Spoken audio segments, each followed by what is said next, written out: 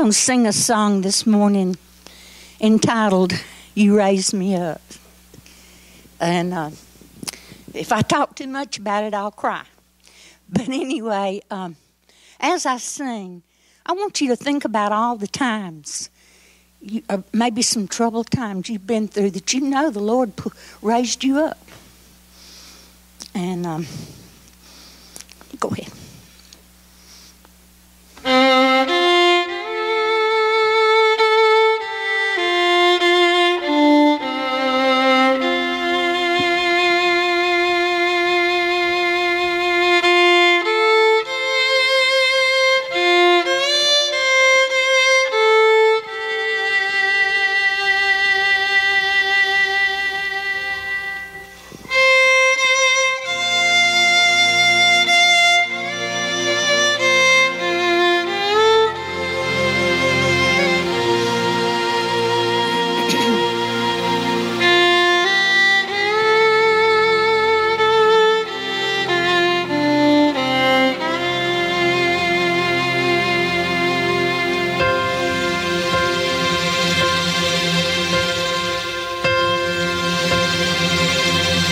When I am down and oh my soul so weary, when troubles come and my heart burdened be,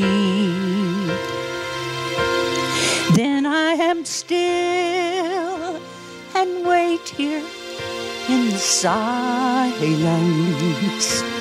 until you come and sit a while with me. You raise me up so I can stand on mountains. You raise me up to walk on stormy seas.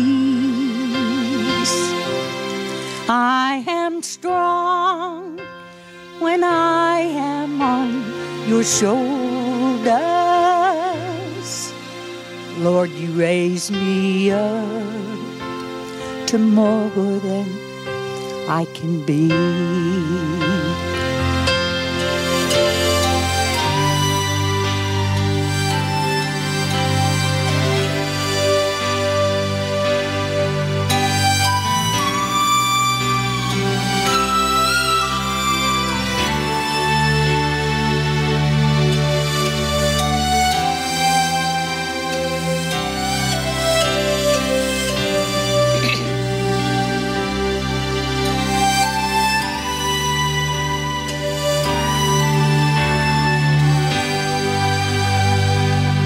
You raise me up so I can stand on mountains.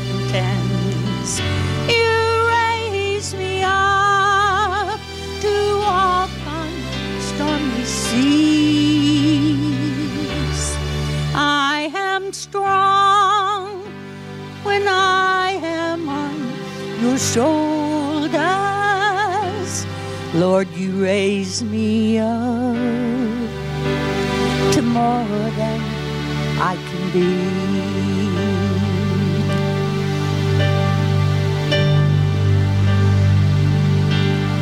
There is no life without its hunger.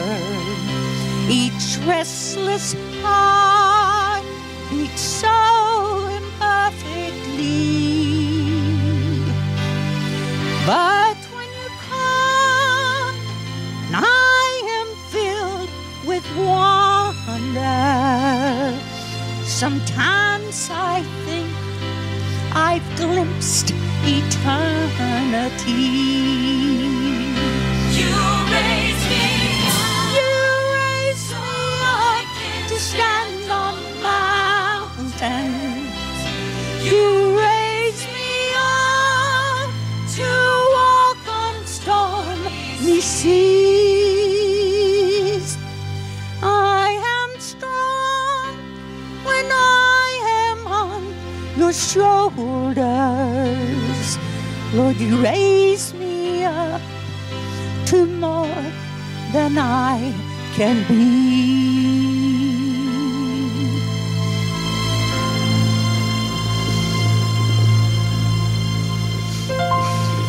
You raise me up to more than I can be.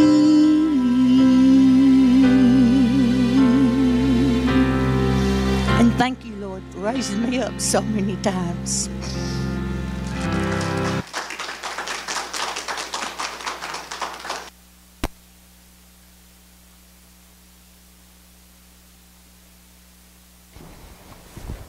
Amen. Thank you, Miss Mary.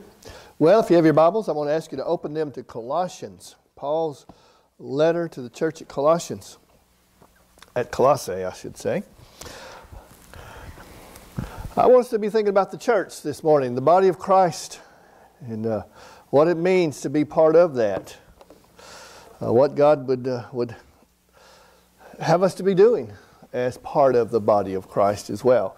I'm in Colossians chapter 1, verse 15 is where I'll begin this morning reading. Colossians 1:15. If you have found your place in God's Word, I invite you to stand. We stand out of reverence. We stand out of respect for the reading of the Word of God as part of our worship this morning. Colossians 1:15. He is the image of the invisible God, the firstborn over all creation. For by Him all things were created that are in heaven and that are on earth, visible and invisible, whether thrones or dominions or principalities or powers. All things were created through Him and for Him, and He is before all things, and in Him all things consist. And He is the head of the body, the church, who is the beginning, the firstborn from the dead, that in all things He may have the preeminence. Let's pray. Our Father, we thank you, Lord, for the privilege of being a part of the church, a part of the body of Christ, the family of God. Lord, we're grateful for the sacrifice that you made that made it possible even for us to be here. And Lord, we thank you and praise you for that. And Father, I pray this morning that you might teach us part of the responsibility that we have of being members of the body. Lord, that you have expectations from us and for us. And I pray, God, that you'd show us where we are meeting those. And Lord, I pray you'd make us aware of where we fail. May we leave today, Lord, with a commitment to serve you and to honor you in all that we do. And God, we ask and pray in Jesus' name. Amen. You may be seated. Well, you know, anytime you're part of a larger group, even if it's a family unit, quite frankly, anytime you're part of a group, there's expectations, there's things, responsibilities. You know, we could bring it to the family group. You know, even as children growing up, you give your children chores. I mean, you need to. Anyways, you begin teaching them how to be responsible and how to learn how to work. And there's just things that are expected. You know, our kids were in the band at West Morgan. Both of our kids, we were in band for like 14 years. Brother Tommy knows all about that. And listen, being a band member at a school that has a good band program, I'll just say it this way, there's a lot of expectations. We were expected to go to the band parents meetings. We were expected to work in the concession stand at football games. We were expected to take our turns parking cars. That's one of the ways they raise money. We were expected once a year. They had a big marching competition at West Morgan, and you were expected to be there and part of the workers. It took like 100 people to put that thing on, counting the students. And there's a lot of expectations. It's just things, it's required. Well, it's no different being in the church other than our motivation.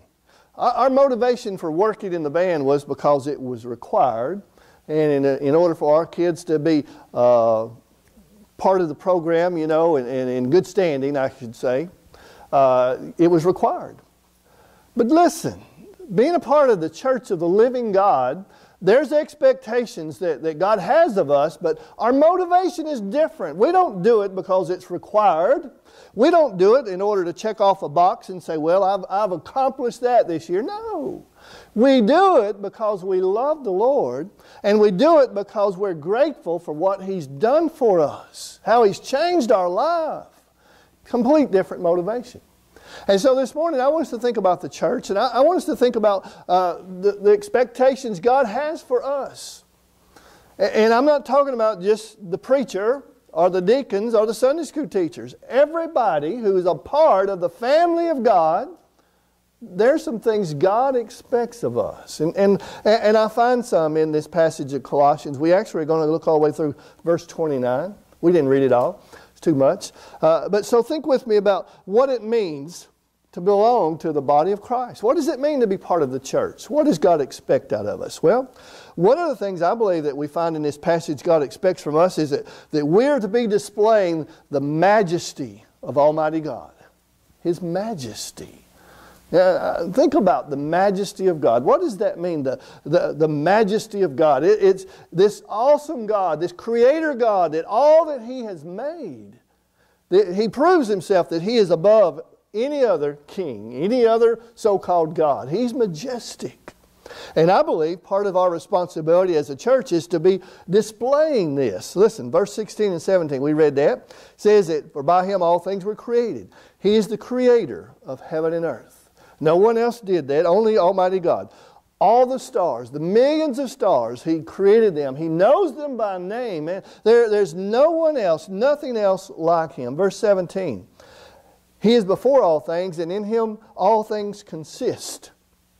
This word consist means all things stand, and that is they are held together. They're held together by this awesome God, this Creator God. How majestic is He?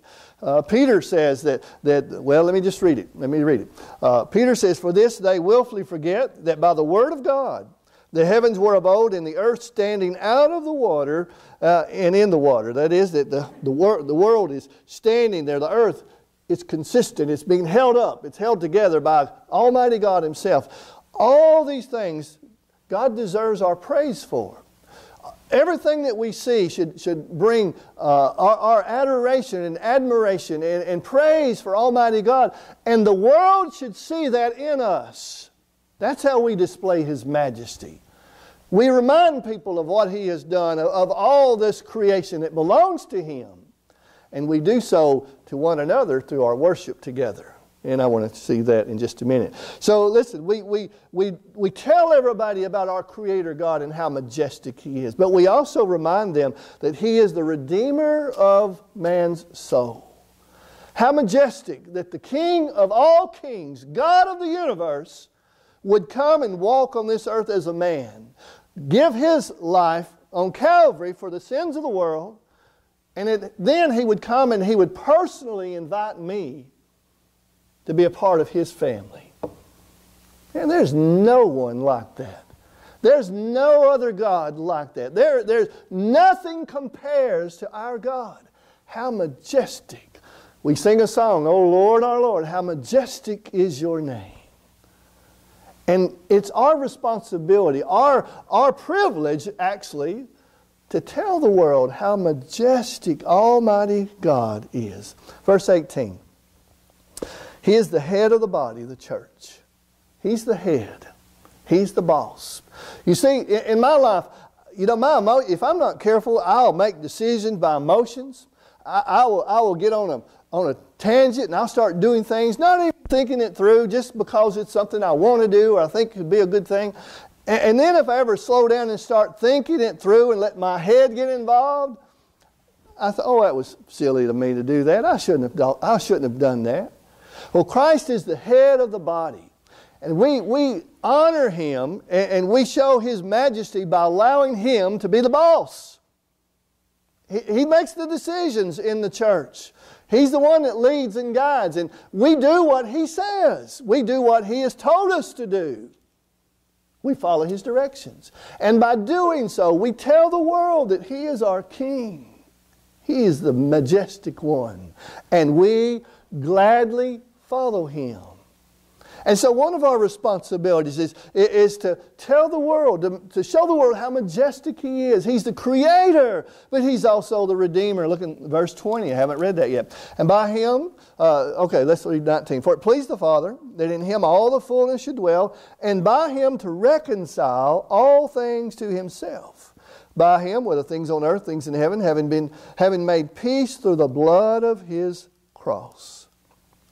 Listen, Jesus Christ is reconciling the world to Almighty God. He's bringing things back together. He gives us an opportunity, fallen man, to once again be reconciled to God. It's through His blood. How majestic of a God He is. And we're to be telling the world that. We're to display His majesty in our lives. They should see. We are to be a reflection of Almighty God. When other people look at us, they should see Jesus. That's our goal. And part of our responsibility is to display the majesty of the King of Kings. How do I do that? By worshiping His creation. By worshiping Him, not His creation, worshiping Him for His creation. Let me say it right. By worshiping Him as my Redeemer. By telling the world that He is my King, He is the boss. As the church, we follow His leadership, His guidance. Not what we want to do, not what we think is best, but we pray and we follow His direction. And God blesses His church. We're fruitful. And the people say, wow, how are you doing that? It's because of our King. We follow our majesty. We follow the King. And so we display that. We tell others.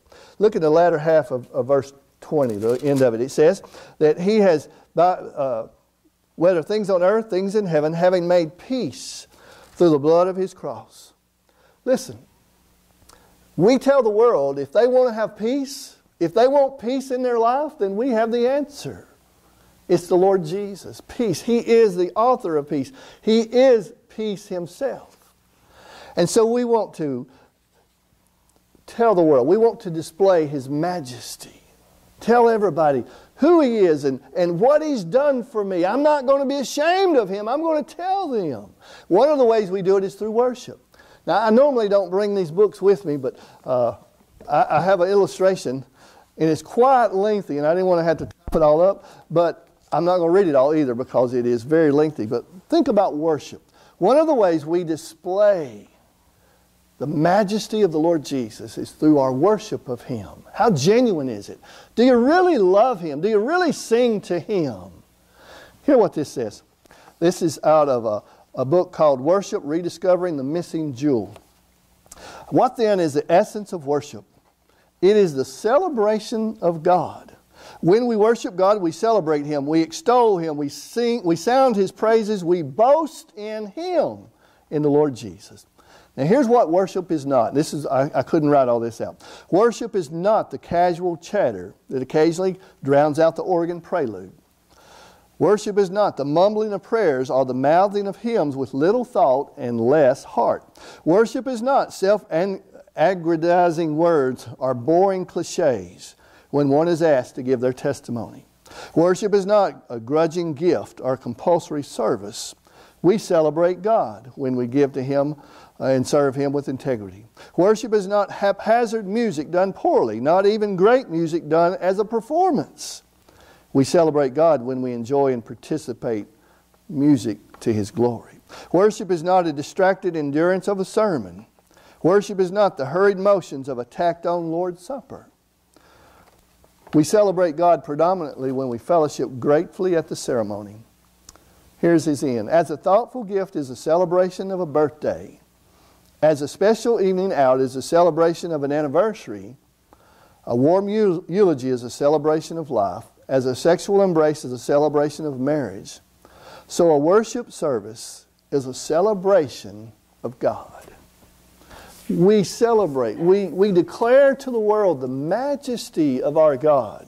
And one of the ways we do so is through the celebration of worship. And when we have visitors come, people who do not know Jesus, man, they should see our love for the Lord all over this place. Everything we do, everything we say, everything we sing, it ought to be all about Him. and pointing people to Him because He's worthy. So I believe one of the responsibilities that God has given us, God has given you as a member of the family of God, is that we are to display the majesty of Almighty God in any way that we can through worship and through telling others. Here's something else though. We're to tell others of the mystery of the Lord Jesus Christ. Look at verse 24. We didn't get that far reading.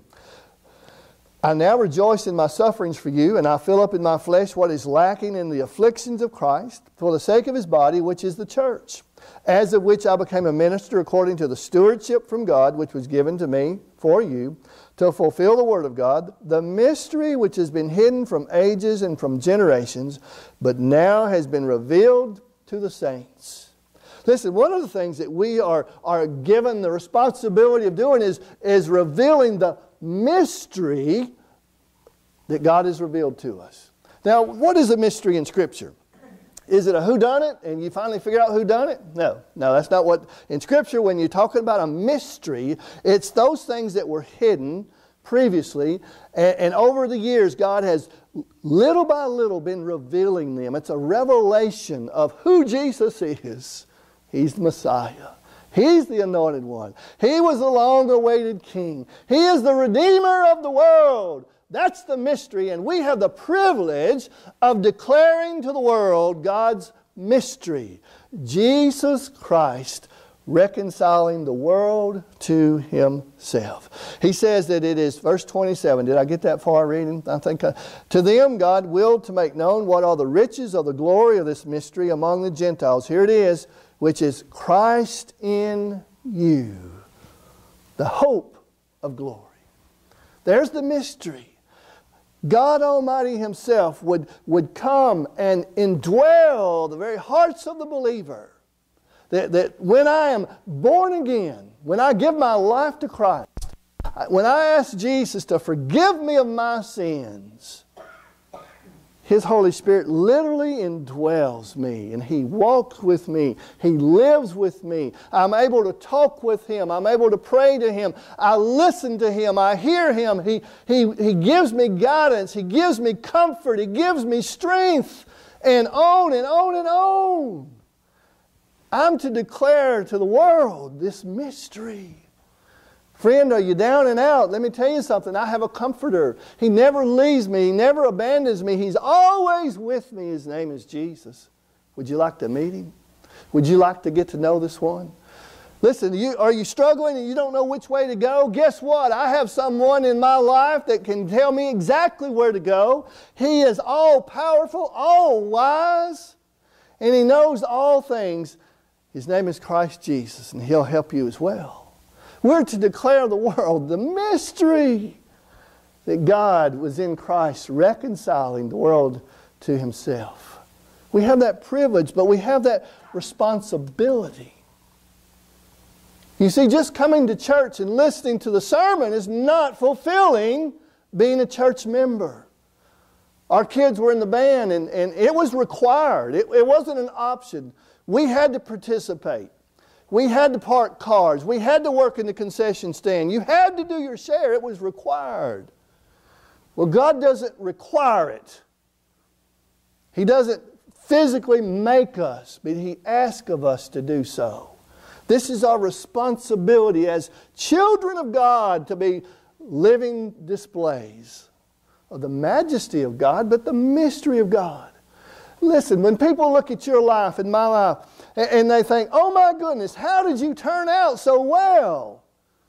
Oh, it's just by the grace of God. No telling, where would I be? Where would you be? We say it all the time. Where would you be had Jesus not come into your heart and life? Listen, you've got brothers and sisters that don't know Christ. Where are they at?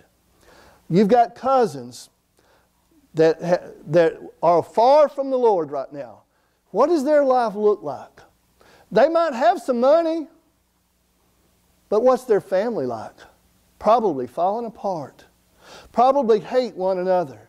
Probably split up, divorced, separated. I mean, you just go on and on and on. Where would I be without Jesus? And I can tell the world, here's the mystery. Here's the secret to my success. It is Jesus, Jesus, Jesus. In Revelation, the Bible tells me this, Revelation 3:20. Now, I know he writes this to the church, okay, so don't correct me, but let's learn something. He says, "Behold, I stand at the door and knock. And if any man will hear my voice and open the door, I will come in, and I will sup with them and dine with them." Now, Jesus writes that to the church in Revelation. I realize that, but there's some lessons there, though. One of those is this. God doesn't force himself into his church or into your life. He's on the outside and he's knocking. He wants to be a part of your life. He wants to be a part of your neighbor's life, of your cousin's life, your brother or sister who doesn't know him. He's there knocking, but he will not force himself in. "Behold, I stand at the door and knock. If any man will hear my voice." The first thing that person has to do is they have to hear and recognize and believe that Almighty God is speaking to them. And what he's telling them is, listen, you need a Savior. You are a sinner, bound by sin, and there's no hope for you other than Jesus. That's what he's telling them. "Behold, I stand at the door and knock. If any man hears my voice and opens the door." There's the key. You got to hear it, and you have to open that door. Part of your testimony, part of what you can tell people as they ask you, why is it you always have a pep in your step? Why is it you always have a smile on your face? Why is it you never worry about things? Why is all that? Well, here's why. Because one day in my life, I was distraught. I was on my way, who knows where, but the Lord Jesus came and He spoke to my heart. He knocked on my heart's door. And I heard it for the very first time. I recognized that it was Almighty God, the Creator of the universe, speaking to my little heart. And He told me that He loved me, that He died on the cross for me, and He told me that if I would but turn from my sin and turn to Him and receive Him as Lord of my life, He would enter into my heart. He would come in and dine with me and fellowship with me, and I would have an eternal home in heaven. And I did that. I remember the day I did that. I confessed my sin. The burden was lifted from my heart, and now Jesus abides with me. See, I have the responsibility of declaring the majesty of Jesus, but the mystery. Here's the mystery. Here's the secret to peace, joy, hope, happiness, eternal life. Jesus Christ indwelling your heart. Jesus Christ living within you. Paul says in 1 Timothy, Paul, an apostle of Jesus Christ, by the commandment of God our Savior, and the Lord Jesus Christ, our hope. Our hope. He is our hope. I brought a hymn book up today because I love our hymns. Hymn 511. Tommy probably already knows what it is. The solid rock. Listen to the first verse. My hope is built on nothing less than Jesus' blood and righteousness. My hope is built on nothing less than Jesus' blood and righteousness. You see, we have the privilege, but we have the responsibility of declaring to a world what the mystery of God is. The mystery of God is there's but one way, one way. There's no other way but one way, and it's through Jesus Christ. The Old Testament began revealing to us man could not save himself. Man was not good enough. The blood of bulls and goats would not cover the sins of the world. And therefore, the Gospels tell us God sent His only Son, Jesus, to pay my penalty. You see, it's been revealed. It's a mystery that's now been revealed. And we have the responsibility to declare it to the world. We're to be telling people. And it's not just the professionals. Everybody, every single person who is part of the family of God has this responsibility. I worship Him and declare His majesty. I live faithfully for Him, and every opportunity I get, I tell of the mystery of Almighty God. But listen, there's a third thing that you have been given, that I've been given. It's found in these Scriptures, and we are to do the ministry of the church. We declare His majesty. We reveal the mystery. But we also do ministry, serving Almighty God through the body of Christ. Look at verse 28 and 29. Paul speaking, Him we preach, warning every man, teaching every man in all wisdom, that we may present every man perfect or mature or complete in Christ Jesus. To this end I labor, striving according to His working, which works in me mightily. Listen, Paul says, part of my responsibility is to do the ministry that I've been given a stewardship. He uses the word stewardship in verse 25. He said, listen, I've been given a stewardship. And that is, I've been given this gift, and I am to be a steward of it. I'm to share it, and I'm to disperse it, using it wisely. I've been given a stewardship to tell other people about Christ. And He gives me how to do it. He gives me a couple of things here. He says, listen, here's what God is asking of me to do. He says, reach the world in verse 27. Reach the world. Verse 27, He says, to them God willed to make known what are the riches of the glory of this mystery among the Gentiles. He says, listen, God has given, He's willed that we make known to all people this mystery. That's our ministry. It is Christ in you, the hope of glory. Reaching the world with the message that Christ is the answer. He is the only hope. Now we know the Great Commission, Matthew 28. We know that we have been summoned, we have been called to go and tell all the world. That's our commission. That's our stewardship. We're to reach the world. That's what God expects of the church to do. And I'm to do my part. Whether it's giving to Lottie Moon, whether it's praying for my missionaries, whether it's going on mission trips. And you know what? A mission trip could be simply going across the street to your neighbor's house. That could be a mission trip. But I'm to be on mission. That's what God is. That's the ministry He's given me. Jesus Christ the head has come to reconcile the world unto Himself.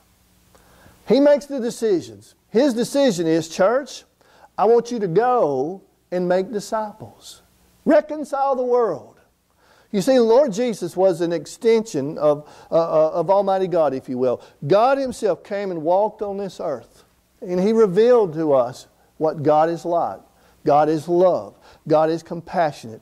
God is all-powerful. We see that in the life of Jesus. Now Jesus has gone back to God the Father, and He has left the church to be His extension. Now He loves people through us. He lives through us. He does His ministry through us. And His ministry has not changed. He still died for all people. For God so loved the world that He gave His only begotten Son. And so we have a responsibility of sharing the mystery of Christ with the world. However we can do that. Guess what? God's bringing the world to us. Man, we've got so many nationalities in the United States now. And these people come and they go to school here and then they go back home. And if we win them for Christ, they take the gospel back with them.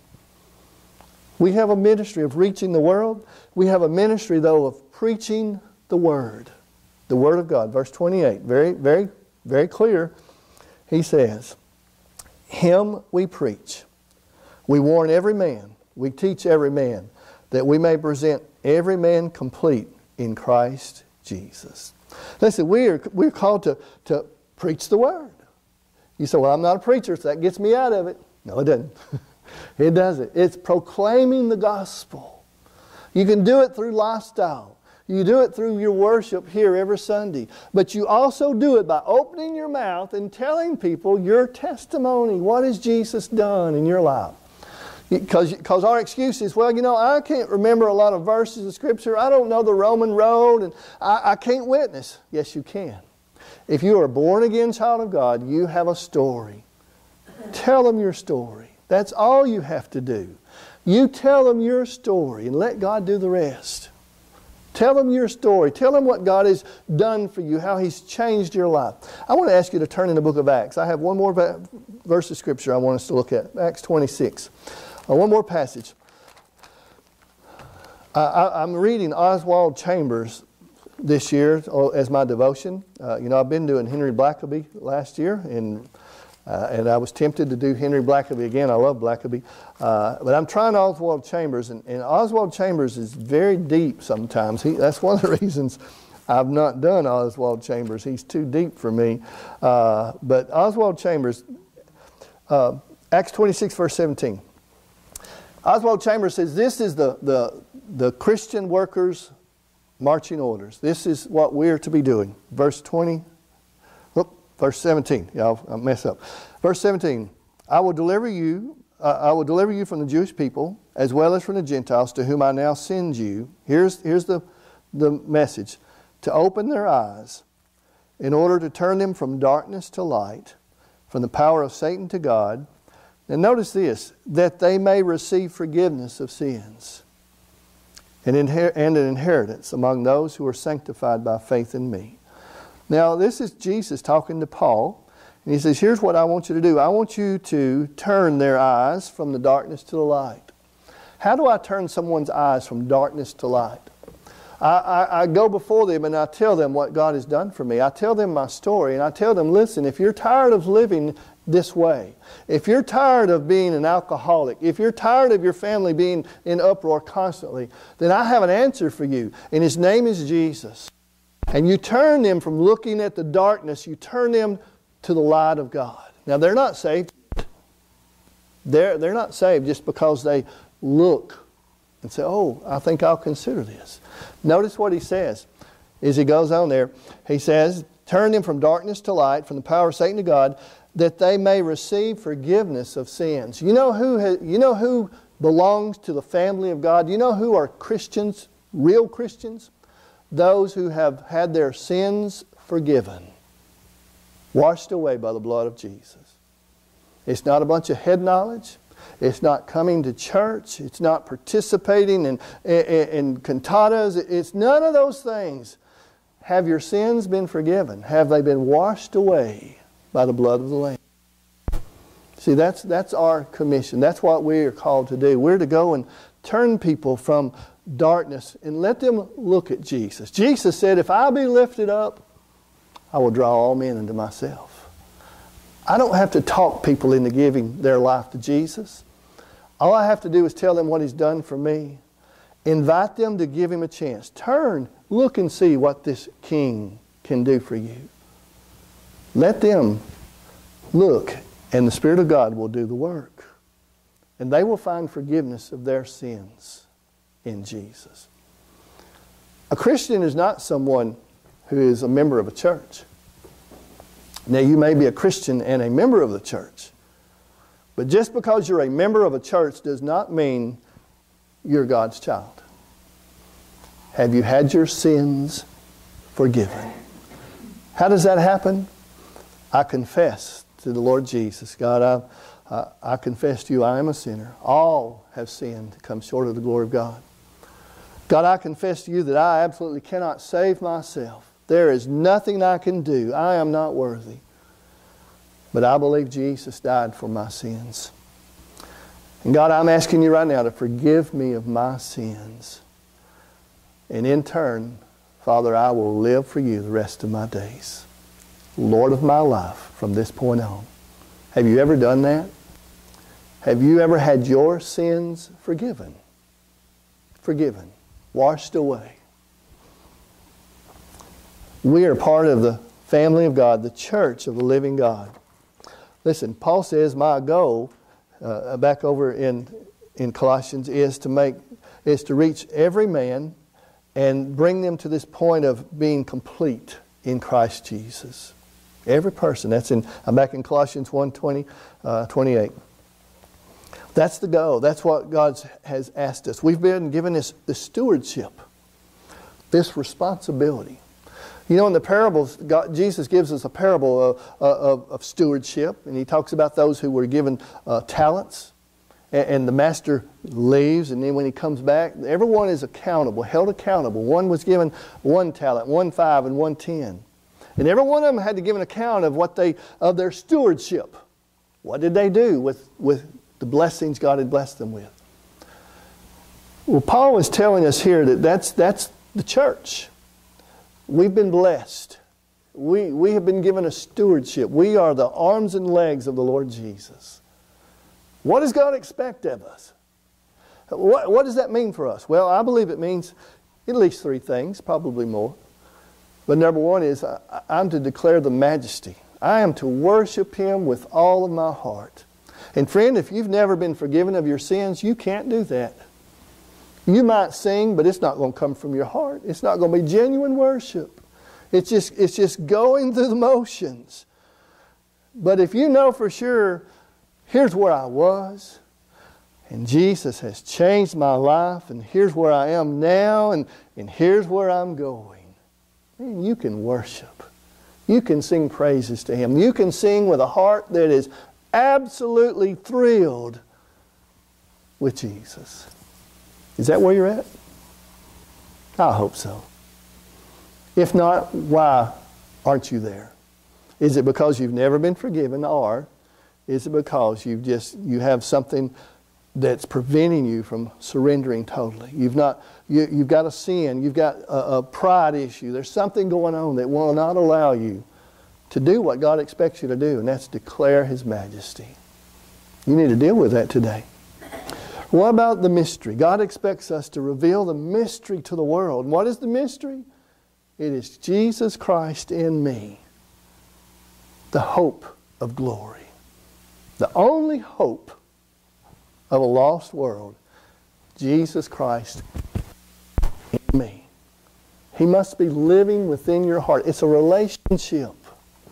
I know Him. He knows me. And one day I will not hear Him say, depart from me, I never knew you. In fact, what I will hear Him say is, well done, good and faithful servant. I did know you. I had a relationship with you. The mystery.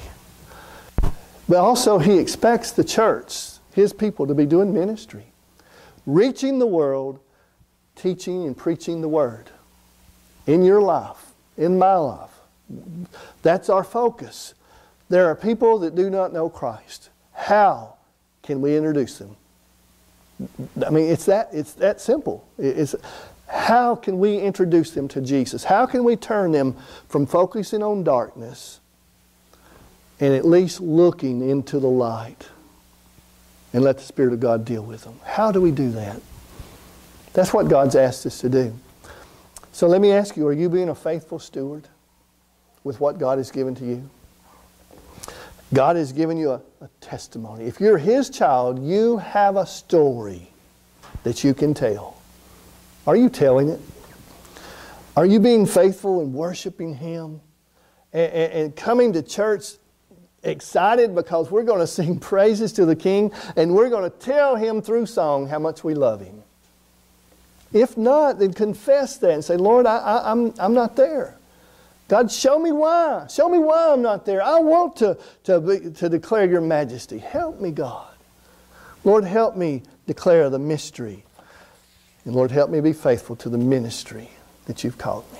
I'm going to ask you to stand. Heads are bowed and eyes are closed. I want to pray with you and pray for you this morning. Pray for all of us. The number one, we're truly in the church. We're part of the family of God. And if not, you'll take care of that today.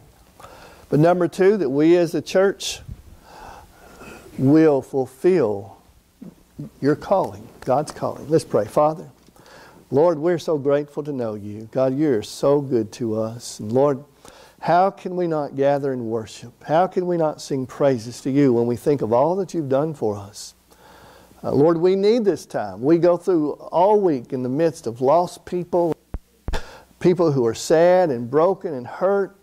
And Lord, we need to come back on Sundays and spend time with You and be reminded of who we serve and the power that's available. Lord, we need that. And I pray, God, that we gather and worship You with hearts full of love. God, I thank You for revealing the mystery to us. And Lord, help us through our ministry to reveal that mystery to other people.